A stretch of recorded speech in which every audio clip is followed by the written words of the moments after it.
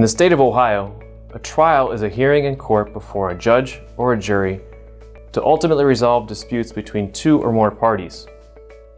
Trials are becoming less common because a large majority of cases have similar facts to previous cases, and the parties can predict how a case will resolve based upon prior outcomes. However, if your case cannot be resolved, it will be set for a trial before a jury.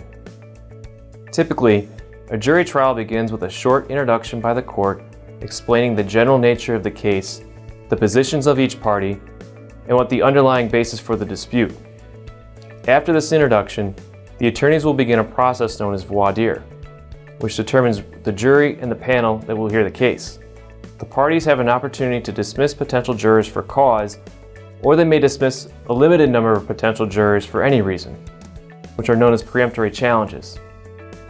Once a jury is selected, the parties will begin with their opening statements. The opening statements provide each party their version of the evidence that will be presented to the jury. Parties should not advocate during the opening statements, but rather should explain what evidence they believe will be admitted and what they think the outcome of the case will be. After opening statements, the plaintiff presents evidence through testimony, exhibits, and expert testimony. Each witness will be called to the witness stand and placed under oath. The plaintiff will conduct their direct questioning of the witness. After the plaintiff finishes the direct questioning, the defendant will have an opportunity to cross-examine that witness. Cross-examination is limited to the topics discussed in the plaintiff's questioning, as well as any other topics that may attack the credibility of the witness. After the defendant has completed the cross-examination, the plaintiff may redirect the witness to clarify any testimony that was attacked during the cross-exam. After the plaintiff has completed their case in chief, the defendant will have an opportunity to present their side of the story. The defendant may call witnesses, present evidence, and include expert testimony in the same manner the plaintiff did in their case in chief. The plaintiff will cross-examine the defendant's witnesses, and the defendant will then redirect. After the parties have presented their case, they will engage in closing arguments, which should tie the entire case together. The parties will refer to the testimony and the evidence presented during their case and advocate to the judge or the jury that they should be found in their favor.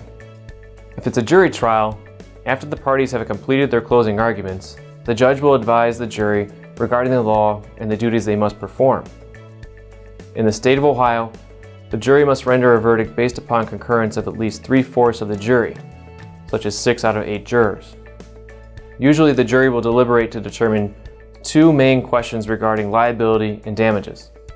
If the jury determines the defendant is liable to the plaintiff, the next decision is to determine what relief should be given to repay what has been taken from the plaintiff. Once a jury has rendered its decision, the verdict will be read in court by the judge. This concludes the jury service and the trial is completed. The length of the trial varies based upon the type of the case, but most jury trials can be completed in 1 to 2 weeks, if not less.